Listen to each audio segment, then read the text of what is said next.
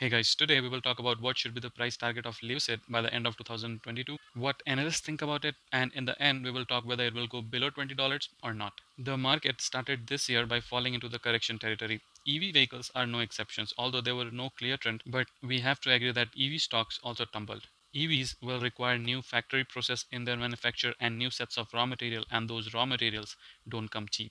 A combination of increasing demand, production bottleneck, and smaller disruption chain have pushed the price for lithium, nickel, and cobalt, vital battery metals, anywhere from 16% to 70%. This is the reason why big companies like Tesla, GM Motors have increased their prices. Lucid has released two earning reports for Q3 and Q4 for 2021. In Q4 report, the company noted over 125 vehicles delivered by the end of 2021 and 300 as of 28 February 2022.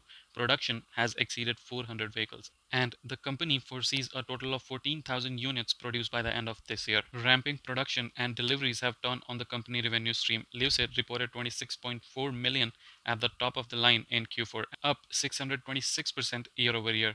This is how new companies grow. Once Lucid will be fully functional, we will see these type of gains in the stock price also. Five-star analyst James explained the biggest reason why Lucid start in luxury segment, and it will lead to expand opportunity in the EV universe. LCID will not have any problems competing in much more hyper-competitive EV environment as its full in-house vertical integrated powertrain system does its all talking. In the end, Picariello rates Lucid and outperform along with a price target of $45. Investors could pocket a gain of 116% within next 12 months. Lucid average price target stands at $40.50 and suggests a gain of 94% within next 12 months. Recently, Lucid has launched their performance model. I believe definitely it will help increase the delivery numbers and the revenue. As we know, once the new companies start growing, their revenue multiplies every quarter, and once it will be fully functional, we will see these type of gains on the stock price also. Till then, hold tight. See you in next update.